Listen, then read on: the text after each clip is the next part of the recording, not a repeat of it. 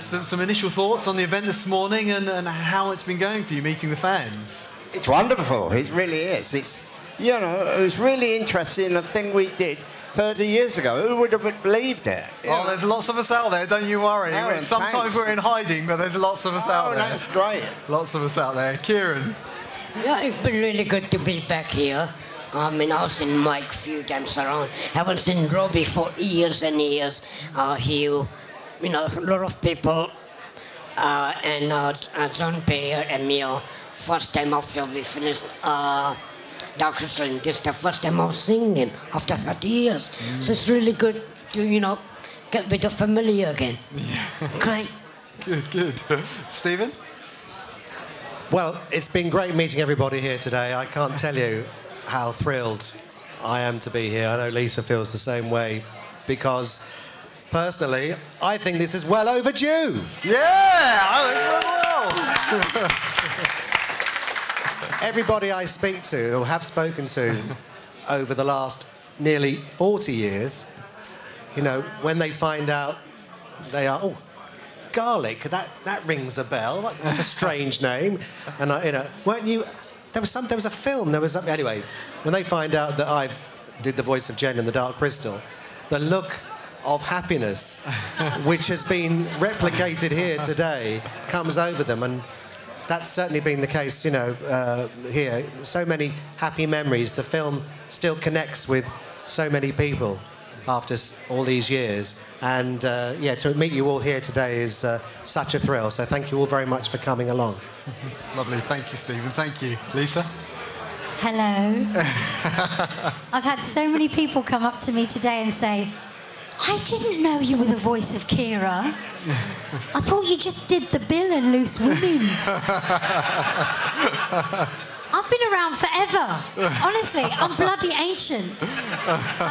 Yeah, I was 17 when I did the voice of Kira. It was the first feature film voiceover I'd ever done. And I was brought in to audition at Elstree Studios. I was doing a voiceover for a gentleman called Louis Elman, who was like the godfather of voices, wasn't he? He used to, all the foreign films were dubbed by him, and he really knew his stuff. So he came up to me one day and he said, there's this film that the Henson Muppet people are going to be making, and they're having real trouble finding a voice for one of the characters. Can you just read this little bit of script for me? So I said, yeah. I didn't think anything about it and just read it. Some really weird words. I didn't have a clue what it was about. And so that was the end of that. And then I get a phone call from my agent saying, oh, you're going to be doing this thing called The Dark Crystal. So long story short, rock up at Elstree. Here we are, 40 years later. We all look very well, don't you think? Don't you think we've all aged all right? I look like Jen's dad, I think. Correct, yes, correct answer. And so I arrived in the recording studio. This is after the film has been made. And I turn up and there's the lovely Stephen Garlick, who was proper hot. I mean, he's still hot now, but he was really hot then. And Jim Henson and Frank Oz. And I felt quite intimidated because when they spoke to me, Jim sounded like Kermit a bit, and Frank Oz sounded like Miss Piggy, and Fozzie Bear, and so they said, Jim said, so today we're going to be lip syncing, and I was like, yeah, okay. What's that then? And they taught me how to lip sync, so to actually match my voice to the puppet and follow the black cue line and know when to start speaking and when to stop speaking. So I have a lot to be grateful to them for. I think you'll all agree with me that actually Lisa is still 17. Yeah. And actually, in a way, we all are. And in a way, that's the great achievement of Dark Crystal, that it created a world that's timeless. And I think in a way that's what Jim was looking for. Of course, he was looking to say things about our current world as well, as it was then, and unfortunately as it is increasingly now, where these big moral questions that when Jim came up with this script, I think some of us thought this was rather simplistic, but time has proved him right, actually. These big questions of good and evil, they do matter. They are present with us. And so he was able to do this in a way that makes the achievement last. It does have a timeless quality. And I think what Tim was saying earlier in the previous panel about the effort that he put into the money, the time, the thought into making a real world. The real secret of all fantasy work is the world that is in the fringes of the picture, the world that's in the background, that's behind the main characters, that the detail beyond the story that makes us feel there's a real world there. So I think this may be why we're here now, that we're the people who see Dark Crystal and it imprints itself upon us at a, should we say, a deeper level. Mike, you are a wonderful man. You have a wonderfully strong personality. What I'd like to know is when you're maybe off camera as Aughra or even out of costume, did you retain her sass in any way when you were kind of waltzing around the set, kind of, you know? My case comes up next week. Thank you, Louise. I noticed somebody hasn't changed since I knew her many years ago.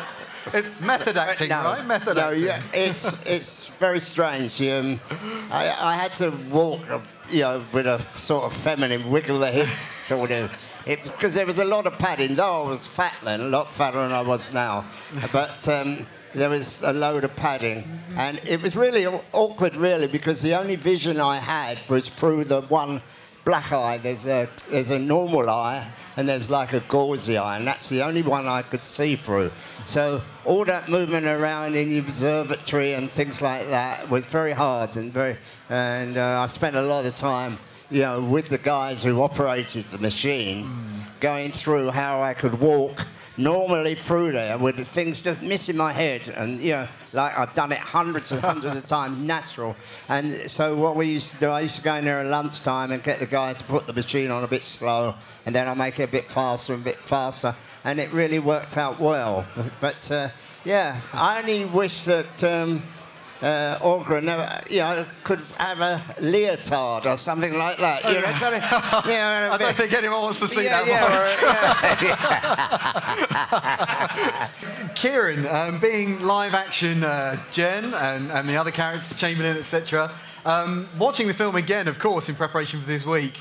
Lots of precarious, dangerous positions they kind of seem to put you in, like teetering along a hillside or leaping over onto the crystal. How difficult was that? And any kind of near misses of any kind, or? I mean, I can remember when I trained in the observatory, Aughra's observatory, right? I need to climb up that moving planets and stuff like that. Yeah. And then you had to jump off and through the window and then sliding down. Because that was done in bits. Did the jump up and went up and climbed off that, or jumped off that onto the balcony. And then the window thing was done separately. And seeing me coming through the window, that was fine. And then a few weeks after, they went, okay, right, we are doing another part of that. And that now, just remember that you just come out of the window and you're straight on the hill and you're tumbling all over the place. No, okay, that's fine, that'll be great. And the first take I did, and I didn't give myself enough boost. Oh. So I went about quarter way through. It just kind of staggered. And I stopped, and I went, okay, I've got to get up very quickly and fall back again. And go carry on. And from there I learned, okay, we need to do, push more. And didn't realize that I was going to end up doing 25 takes. Because the whole idea was Jim with Jane Puppet was hiding behind the bush. Yeah. As soon as I landed behind the bush, Jen would come up. Yeah. And sometimes we got the timing wrong of coming up and stuff like that. It went on like that. Then we had a camera technical fault a couple of times. Then went into 25 takes of me just rolling down. So that was a really hard one. There were other stunts for Jane climbing the wall, the waterfall. That was for real. We went to Yorkshire in Leeds, and outside Leeds they found this little waterfall and all this stuff. And I had to, with the people we used to walk there. We used to, very used to climbing that waterfall. Had to teach me where to put my footing everywhere. And one of them was behind me off camera. If anything went, he was going to try and catch me. If I and did that, that was really good fun. And then we came back and I did the scientist. I fall into the crystal or into the pit. It was really good fun, but I had to really train for it. And just before that, I started doing stunts in movie. Because it was like, okay, yeah, this is going to get me somewhere else again. Because it was good. How did you find the stilts of the baby Landstrider? Robbie training you, of course? Yeah, Robbie was training me. Yeah. First time he put me on the stilts, and he walked in front of me, walking backwards. Don't worry, Kiran, if you fall, I'll catch you. And I went, yeah, right. But that was really good fun. That's trust, isn't it? Yeah, trust with a clown. A clown can go, oops, sorry, missed you. Yeah, but that was really good fun. You were full size before that, weren't you? Yeah, exactly. No, but he was really good. He was really good and taught me really well. Did you find that it still stretched even you, that performing these creatures? Well, yes. I mean, it's very interesting. I mean, as you mentioned, you know, I was in circus. And I actually, when I saw the advert, it appeared in the stage, you know, the paper of the theatre, a box advert one day saying performers needed with background in theatre, mime, ballet, dance and circus, and somebody showed it to me, and I wasn't going to do it actually because I felt that I don't like the way in which other art forms steal from circus, and I thought I won't do it, but the last minute I decided to do it, to apply. And we had to, actually it was a difficult process because they auditioned us for 10 days consecutively before they chose who they would take into the main team. But they really were committed to what Brian said earlier, respecting different disciplines and bringing us together to find a new way in which we could use our skills. And so, you know, in circus, a lot of it is about height and achievement and what targets you can hit. But in the film, it was about whether you can make these things appear to be alive. And that's a real challenge. You have to do that in circus clowning too, but to do that in a costume, it was the struggle to bring character into these things, what Brian spoke earlier about, to make them express emotion and life. And that was a real challenge. And that's why we were given, 8 months, 12 months to rehearse these creatures. Yeah. And that's why Amiel was brought in to do it. And that, as Tim was saying earlier, you don't get that on many films. No. This was what was extraordinary. No. So it wasn't the physical difficulty. We could train to do that.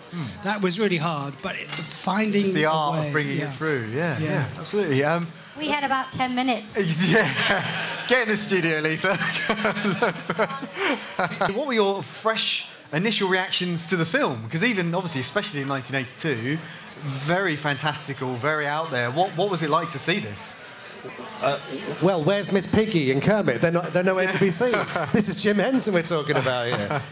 No, obviously, we could see straight away that Jim and Frank and the other members of the team were looking not to distance themselves from the Muppets, because they were huge back then, weren't they, as they still are today, but they just wanted to do something different, more fantastic, and they were pioneers back then. We were amazingly impressed with the puppetry and all that went with it, the mechanics of the whole film, and we just thought this was just so ahead of its time, no one else had done anything like this. We'd not seen anything like this. So I think when I came into it, I was obviously very impressed to see what had been already achieved. But we had the easy job. We didn't have any of the physicality. Well, having said that, I did battle with a little bit of what is it when you and you keep on Hyperventilating. hyperventilating. Because if you look at the film, there's a lot of panting that Jen does in there, you know, because he's always running, isn't he? So every 5 minutes or so, I think we would stop and We did a lot of running together because we did our voices at the same time, didn't we? Not like a lot of films now, you'll put someone in a booth on their own and they'll be in a different country, but we did actually work together. So I remember us doing joint running things, and I just thought if somebody just heard this tape in isolation, this would sound really, really weird. But they didn't, thank goodness. We should have asked you how to do Running Like the Wind. Run like the wind. Yes, running like the wind. It's really weird when you were talking about the Landstrider then. It's a strange thing because the puppet was so good. The puppets, the Gelfling puppets particularly, I felt had such real life in them. I sort of feel like I played Kira. I know it was just the voice, but I feel like she was like a real person. And when you were talking about the Landstrider, I nearly said, oh, that's when I was on top of you. When I was genuinely, I know that sounds weird in the wrong way, and I don't mean it to... Sounds quite nice. But she had so much life in her. When I had to do the voice, I knew as soon as I saw the action exactly what to do, exactly how to breathe, what noises to make, because there was so much life in the puppet already, which is extraordinary, really. When you know, and you're having to live their moments. You know, just a voice performance. Yes, you know, you are embodying them. You're still having to take on their actions and character, just like you're saying. So yeah, absolutely, that bond must still form. Absolutely. And I'm so proud of the fact that. Sorry. Gobby That's all right.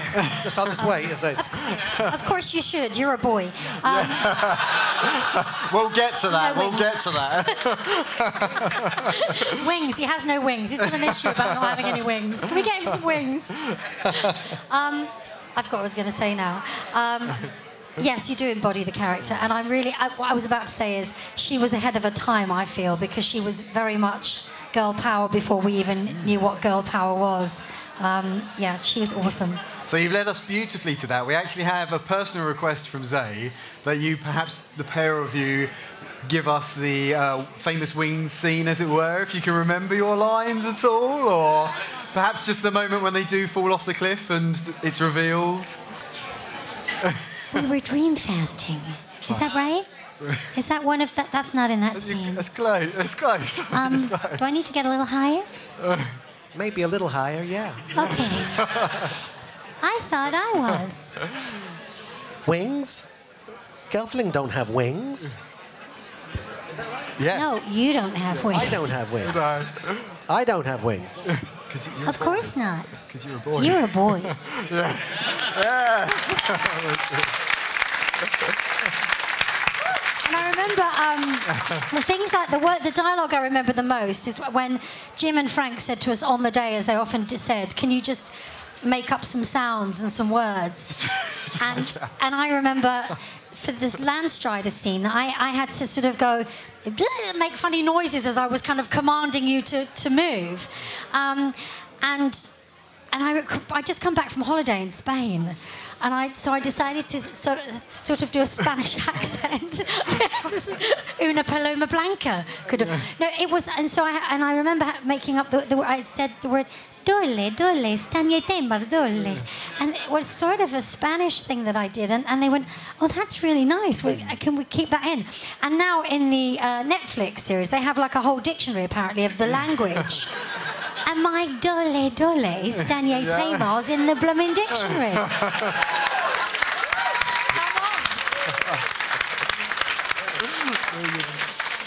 So, Stephen, obviously, boys are special too. If you could give a unique ability to male Gelflings, what would it be? I don't know. There was a physicality about Jen, wasn't there? Really, Yeah. you know. I think that, as was obviously portrayed by my friend here. You know. Yeah. But no, I think with Jen. He was a listener, wasn't he? He did a lot of listening in the film, especially to the master at the beginning. You know, and don't leave me when he died. Wasn't that sad, that bit at the beginning when he died? Yeah. You know, and one of the things I will say about bringing that physicality and the character of Jen to life was that we had a lot of help from Jim and Frank. You know, because you have to remember that they were very good actors in their own right when you think about it. When you think of all the Muppet characters that they brought to life and the portrayal that they did, you know, they were behind us and corrected us on a few things, didn't they? Yeah, they never felt critical, did they, ever? I mean, both really charismatic men, particularly Jim. He was so gentle. And we were kids, weren't we? I mean, and, you know, never done anything like the lip-syncing thing before. But they actually managed to get us to dub the film, like 3 times through in its entirety, with different accents. Jim had that sort of gentleness about him. If ever you see interviews on YouTube or wherever of Jim Henson, he always comes across as very, very, very gentle. And that character about him came across when we were in the studios doing the voice recording. You know, he was great and he helped us tremendously. Obviously, we had to Americanise the delivery, didn't we? Yeah, you struggled with that. Do you remember? I did. Yeah. Well, no, certain words. You know, if they weren't quite right, he would correct us on phonetics, wouldn't he? Yeah, and definitely. Things like that. So we were really English at first, and then we were really American, and then they said. Jim and Frank kept saying they don't like it to be too... I don't know who they were talking about, because I always felt that Jim and Frank were in charge, but they said, yeah, they don't like it when you're too English, so we're gonna do this whole thing with an American, a pure American accent. And then they said, well, they don't like it too American. I'm thinking, who are these people? And then he said, we're going to do it in a sort of, his words were, a sort of disc jockey's voice. A sort of mid-Atlantic, which is what it was in the end. Maybe we ought to do that part of the script. Hi, I'm Jen. Welcome. Yeah. Sensational. Hey, this is great. Great to meet you, Kira. Great to meet you too. Wings, you know. Yeah, I'm doing this for charity, Jen. Lovely. Thank you very much for this panel. This Q&A has absolutely been sensational. Thank you very much. Again, a nice warm round of applause. Robbie Barnett, Lisa Maxwell, Stephen Garlick, Kiran Shah, Mike Edmonds. Thank you very, very much.